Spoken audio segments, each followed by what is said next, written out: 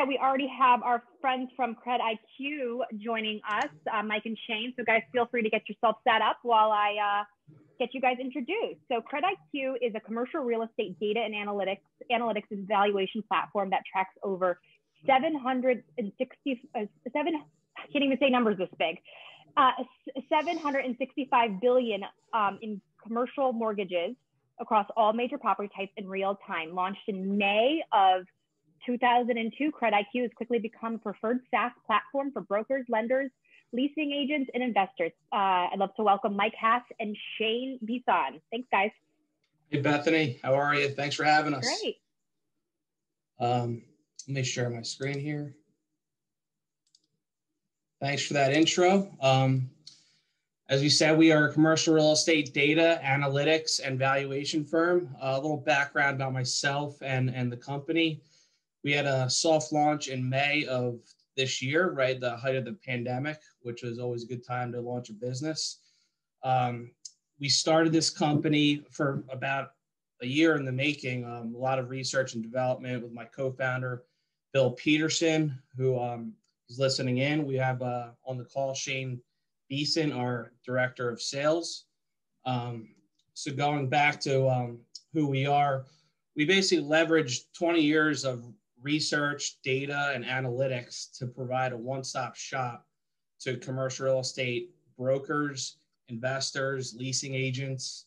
And what we do is we aggregate lots of current mortgage information, and we evaluate it, we normalize it, and we standardize it to make it available to commercial real estate professionals all across the country. With that, we run our own analytics platform, which then feeds into our valuation system, which is one of its kind. We just launched it a couple of weeks ago. We're very proud of it. We've been in the Commercial Observer, Market Watch, Wall Street Journal. It's been a pretty fun ride for such a early company. One of our valuations back in May, which is one of the reasons why we launched, was picked up by the Wall Street Journal. It's for the Fontainebleau Hotel in Miami that was in default. And as we know, the hotel industry is being hit hard from the lack of travel and the overall economy right now. So we did a real-time valuation. We valued it just under $1 billion, suggesting a pretty high loss from its underwritten value. So that was a pretty cool press, which helped us grab some momentum. And ever since, we've picked up several hundred clients and users that we're listening to them or building out our features. So just to go over our team real quick, as I mentioned, Bill Peterson, he's kind of the brains behind the operation. He's been in the CMBS industry for 20 plus years. You can't tell from his gray hair. Myself, and then we have our CTO, SG. He is industry veteran in the commercial real estate data and geospatial space. He was the former CTO of EDR, which was a company owned by DMGT, which was acquired by Lightbox. And then we have Shane Bison, another industry veteran who's on the line here. Sarah Eckersley, our newest marketing and sales and business development on the West Coast. She's in San Francisco right now. And then two of our advisors, we have Zach Ruiz. He was a global VP of technology for DBRS and Morningstar. And we also have Lawrence Yuan, who was the former CTO of 10X, who's been a huge help with kind of designing our databases and leveraging all of this massive amount of data. As we said, there's 765 billion of commercial mortgages that we update monthly. That is in every market, every property type, every month. So with that, I'll let Shane talk about our client base and a couple of our users and what they said about CRED IQ. Shane? Awesome. Thanks, Mike. Thanks, everyone, for having us today. I'm Shane Bison, Director of Sales with CRED IQ, and we're thrilled to present today. On this slide, we're talking about the different types of clients that come to us looking for access to our platform. I'm not going to get into every single one, but a few highlights. Commercial leasing. One of the data points that we track that's of huge interest to our clients is tenant lease information. For office, industrial, retail, mixed use assets, we're tracking generally the top 5 tenants for each property. And we're showing square footage occupied, percentage of GLA, and lease expiration dates for each tenant. That's a huge value add to our clients. Distressed debt funds. You can easily search our database by loan status, including loans on properties that are on servicer watch list and special servicing, 30, 60, 90 delinquent, foreclosure, REO, whatever the case may be. I actually just had a conversation yesterday with a gentleman who is starting a fund focused specifically on distressed hotel assets. And we all know in this environment, there's certainly a lot of that out there. And even CMBS investors, individual investors, obviously a great fit for our platform, and even other types of clients such as appraisers, law firms, and even accounting firms. Really anybody who's looking to wrap their arms around the entirety of commercial real estate and specifically CMBS loans and properties here in the US. On the right, we have a couple quotes from our current clients. This lender in California brings up an important point, and that is the specificity of our borrower and owner contact info. A lot of data providers, including one I used to work for, we actually, I think, have a question in the chat about that company. They generally provide pretty generic contact info, generally an LLC or a corporation. And I was always coached to say, hey, with a little detective work, some Google searches, Secretary of State websites, you can find out, who those owners are. That's a lot of work. We have really done that work for our clients using a mixture of paid and public data sources. We're taking it 5 to 7 levels deep if necessary. So we're providing specific borrower names, addresses, owner of record, up to 4 phone numbers and up to 2 email addresses per contact, really specific and accurate contact information. So next slide, Mike. So this is kind of the universe that we're tracking. And so we're talking 765 plus billion of commercial real estate mortgages all across the US, all major property types, office, retail, industrial, multifamily, hotel, and self-storage are the top 6. 40 million data points, over 105,000 properties and loans, 700,000 plus tenant lease and expiration dates, 400 MSAs across the country, and really 20 plus years of data and research. And this last point is really important, updated monthly. As far as where our data comes from, because of the strict reporting standards that pooling and servicing agreements hold CMBS deals to, all of our data comes directly from the trustees and servicers themselves. So this really allows us to capture the entirety of that conduit CMBS universe and keep it updated on a monthly basis. And then on the left, we'll see the types of data points we're providing, from loan status to specific contact info that we talked about, maturity dates, audited, detailed, and line item financials, and as well as lease expiration. So the bottom line here at CRED IQ, we're just absolutely committed to being the preferred SaaS platform for brokers, lenders, leasing agents, and investors. And we're looking to be literally a one-stop shop for updated commercial real estate values, analytics, and research. It's ambitious, but we really feel like we're on our way, and we're very excited about it. And with that, I'd like to turn it back to my partner, one of our co-founders, Mike Haas, who is now going to dive into our platform and show everyone kind of what our output looks like. I really think you're going to like what you see. So Mike, back to you. All right. Thanks, Shane. Good overview. So as you see here, we actually have some live questions coming in. As I go over the demo, maybe Shane, you can answer them, or we'll definitely follow up with everyone who's on the line here. Real quick, to look at our Instagram page, I was hoping to get to 1,000 followers by our presentation. So we have 13 to go. If you guys don't mind just following us on Instagram, it's just CRED IQ. Be great. We could do like the Zuckerberg countdown for 1 million users. So here's our live example of our platform. There's 7 search criteria you can use right now. If you want to select office, retail, industrial, all the major property types, self-storage, mixed use, net lease. And then you can narrow it down by market you care about. Say you want Philadelphia.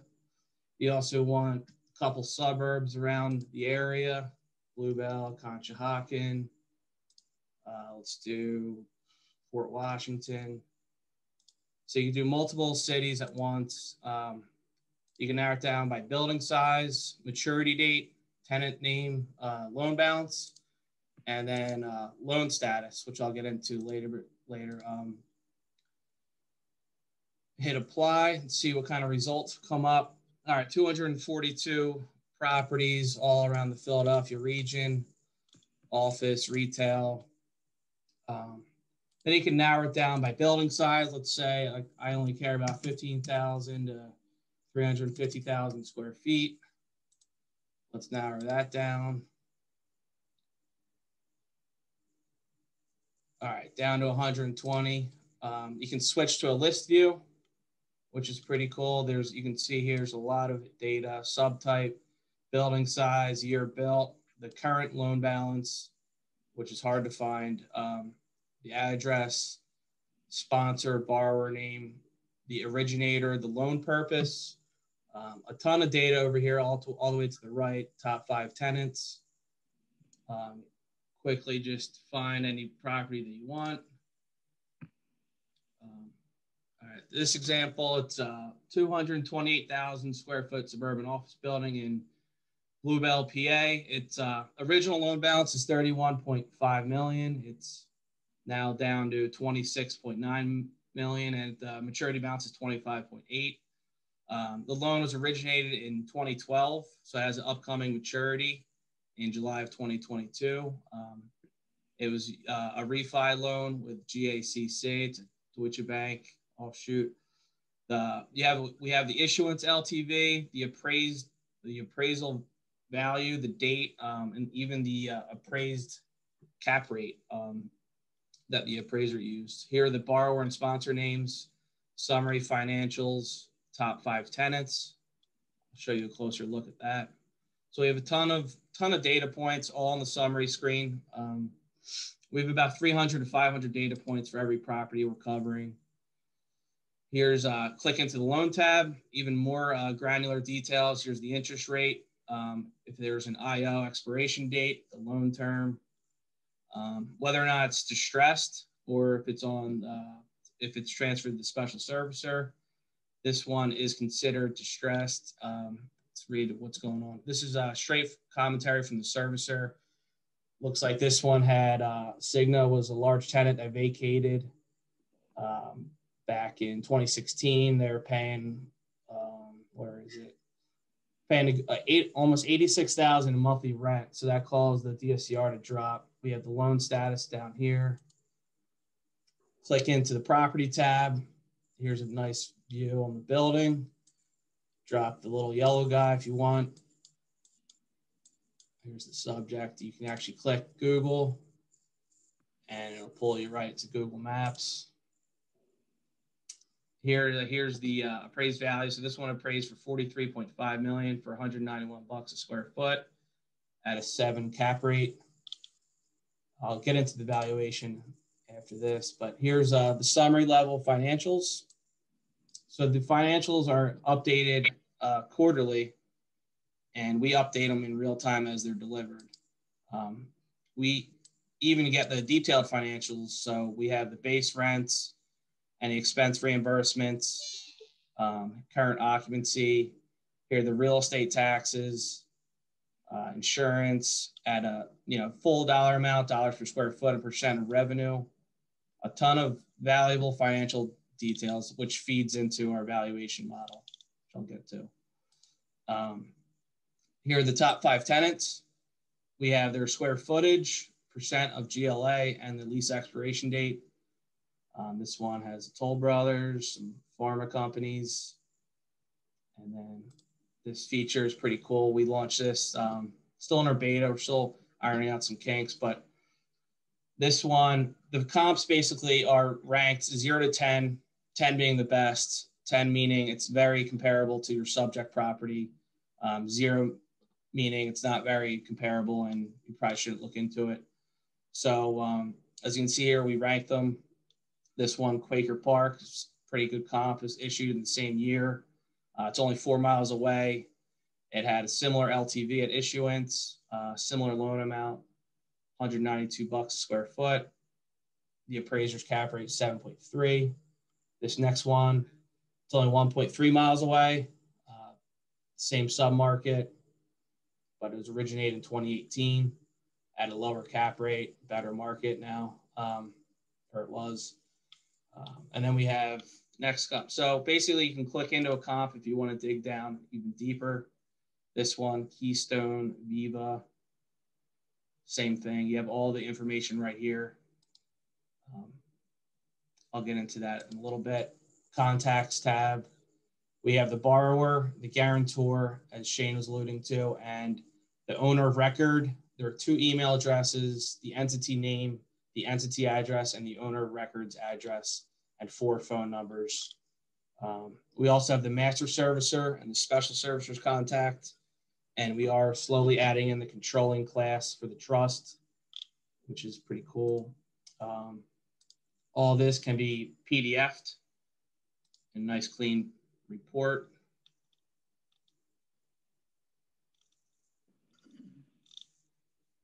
Loan status, payment history, property, tenants, valuation. Okay, so back to the comp screen.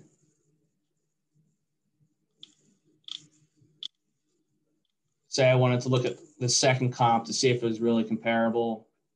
I'm looking at it. It's in Conshohocken, Quaker Park. Looking at their financials. All right, base rent's around $26.40, $27. Let me see if I could value this property. And this is what really sets us apart from the competition. This is basically a streamlined 10-year discounted cash flow analysis where the user can plug in their own assumptions under MyQ. That's any variable in green they can tweak and the value updates on the fly. So I was just running a test example. Say we found the occupancy is at 85%. You'll see here the value will go up. 31.8 million, 158 bucks a square foot. Say you think the rent is, closer to 27 bucks, change that. The value will go up. 38.5 million. This is valuation at issuance for this deal is 38.8 million. 38.5 million. So we're using a 7.25 cap, 8.75 discount rate. Stabilized market vacancy rate. We have average lease term, years to lease up, lease renewal probability, TI package, and all of the expenses. What's really cool, I really like this feature, is if you know the exact tax amount, you don't want to use the dollars per square foot, you can just override that. So you can pick one of the 3 main options to type in your variables. And we just launched this feature where you can, save a value or look up prior values. Say you have your analyst is running a value for you. You want to see different scenarios. I did a couple last night. I said, all right, what if these tenants that have upcoming lease expirations don't renew? What will my value look like? Could go down to 32.8 million, as you can see here. And then just going back to the search, if you wanted to say, all right, let me look for distressed hotels in Florida, go to the loan status, hit distressed. That basically brings in anything on the servicer's watch list, anything that's delinquent, 30, 60, 90, foreclosures, REO. If it's been modified, we'll have that detail. So you hit that search. 489 distressed hotels right now in Florida. Let's try to narrow that down by balance. Say you only care about hotels in the $5 million to $30 million, $35 million range. Take a look here. Here's the card view. Switch to list view.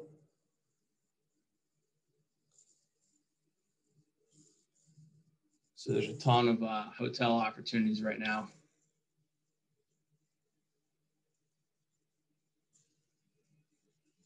Marriott, Fort Lauderdale, think I've been there a few times. This one.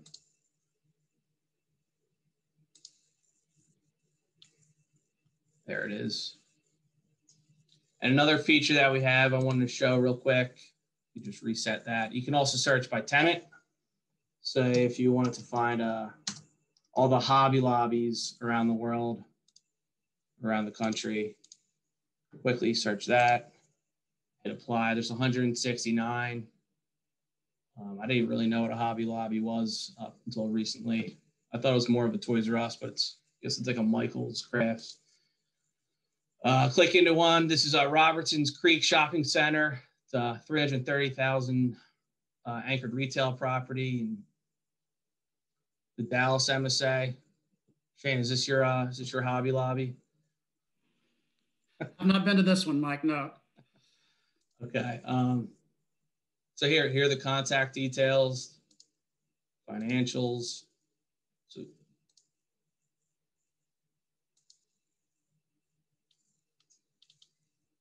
So yeah, that's what we have, and I think there's still some time left. I'll show you a couple upcoming features that we're really pumped about. Hey, Mike, before you do that, I've got a question, and that was, how do we get commercial real estate professionals who have always done things a certain way to embrace this doing it better way like we're offering? It's a great question because there's a lot of old school folks in commercial real estate. I was actually showing our platform to a guy a couple of weeks ago who is so old school, he hadn't yet logged on to a Zoom during the pandemic, which is mind-blowing, but that's how he rolls. And he was able to log on. I showed it to him, and it really just clicked in his head how much easier this can make his life as opposed to having to do all this on his own. It's like I said, the one-stop shop. He couldn't believe that he could easily do a search of, office properties in Dallas-Fort Worth and easily filter which ones are in distress, find out who the contacts are, who the tenants are, all in one place. And he signed up within a couple of days. So it's really just showing it to him. That's the biggest key, is getting them on a Zoom, showing them the value, and 4 out of 5 times it really clicks in their head how much easier it can make their life. But that's a great question. Back to you, Mike. Yeah, and just to add to that, we're actually giving away to all of our listeners on the call right now an exclusive report. That's an 8-step guide on how commercial real estate brokers can, make more money easily and using, this data and technology. It's a true, proven 8-step guide, and we'll send that out at the end of this call. Make sure everyone has that. Copy of that. And Mike, the other question, if you wanted to weigh in on this, we have a gentleman asking if forbearance information is included. Yeah, we have the modification date when it's executed, and we also have that. It should show up in the servicer commentary for all the modifications out there. This new feature is basically a historical timeline of all the market data we've collected at the market and sub-market level. We have base rents, Class A, Class B, overall average, going back to 15 years. We also have the vacancy rates and cap rates, absorption levels. Really pumped about that. And real quick, I'll show you a new feature on how to value a property outside of CMBS. A lot of people were asking for that. So I'll just run through a quick sample. Type in a property name, office, subtype, urban, 200,000 square feet, let's call it. Main Street, Philadelphia, PA, 19103. Then current occupancy, let's say your office building's down to 80%. Your rent's 26, average rent growth 1.5. Market vacancy rates, 12%. It might be creeping up. Average lease term, let's say it's 5 years. Lease up to stabilization, we'll say will take 2 years. Renewal, 50, TI, 25. Leasing commissions, 3%. Collection loss, 1%. Free rent, let's say it's 3 months. And then you can run through all the expenses down here. I'll just do the per square foot. Insurance, about 20 cents. Utilities, $1.50. Repairs and maintenance, $1. Janitorial, quarter. G&A, about $1. Payroll, let's say $1.50. Advertising, just zero that out. Ground rent, assume it's 0. Management fee, 4% of EGI, 1% for replacement reserves. Average expense growth, we'll do CPI 2.5. DCF projection, let's say it's a 10-year cap rate, 7.70,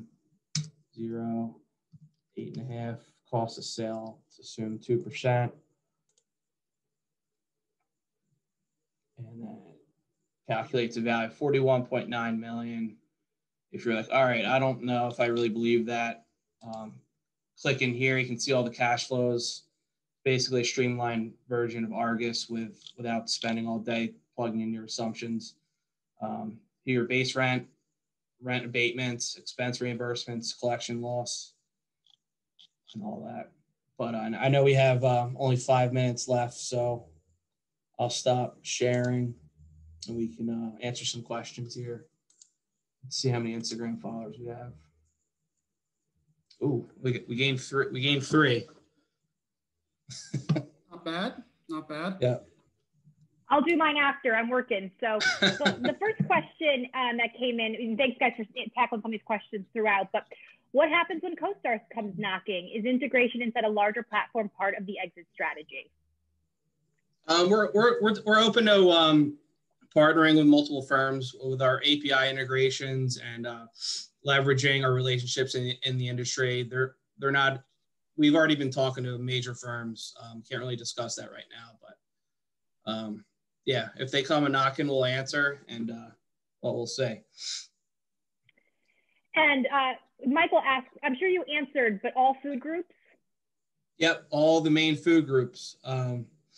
Office, retail, multifamily, hotel, self-storage, mixed use. We're not doing residential at all. So all major commercial types, parking garages, student housing is a good one.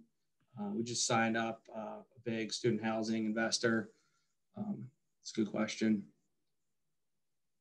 And folks, Mike mentioned their 8-step guide, which we'll get the links to you all. But I also chatted earlier a free trial link, so make sure to sign up and do that free trial. Yeah, here's let me chat the sign up guide. There it is. Everyone see that? I'll have to do it, so I'll do it while you guys are answering the next question. And it is, what separates you all from the valuation technologies like Argus, for example? And you had kind of mentioned Argus. I think what sets us apart is our, we have so much data behind our evaluations. It's not just the user going out and getting their own assumptions. It's right there, pre-filled. The comps are kind of sorted perfectly towards the top. We have the financial line items, the rent, expense reimbursements, the detailed expenses, cap rates, we have current loan amount, current origination, LTVs, the cap rates. These are crucial metrics that really move the needle for valuations, and it's right there at their fingertips. Chris asks, 765 billion of what universe? In reference to, I know in my opening, I mentioned that. The commercial real estate industry is huge. CMBS, which is the primarily focus point of CRED IQ, makes up about 30 to 40% of those properties. So we're not covering every single property, but of the ones that we are covering, we have a lot more data. We have about 300 to 500 data points per property. Gents, that's all for questions. You've got 2 more minutes. Any parting words other than the Instagram follow? Yeah, I would just say, you know, on behalf of my partners, Bill, SG, and Mike, we're really appreciative of CRE Tech and everybody for listening today. Please reach out our contact information to schedule a targeted demo for you and your group focused on your needs, your geography, your preferred asset classes, all that kind of stuff. Would love to run through a targeted demo for you and show you how we can add value. So again, thanks to CRE Tech. Mike, any final words from you? Yeah, I really appreciate it. Big fan of CRE Tech. I read your guys' newsletter every morning and love what you guys are doing. Really, really happy you guys had us on here. Thanks, gentlemen, for being a part of this. Yep. Take care. Happy holidays. Happy New Year. All right. Thanks, Thanks everybody. a lot, Bethany. See you.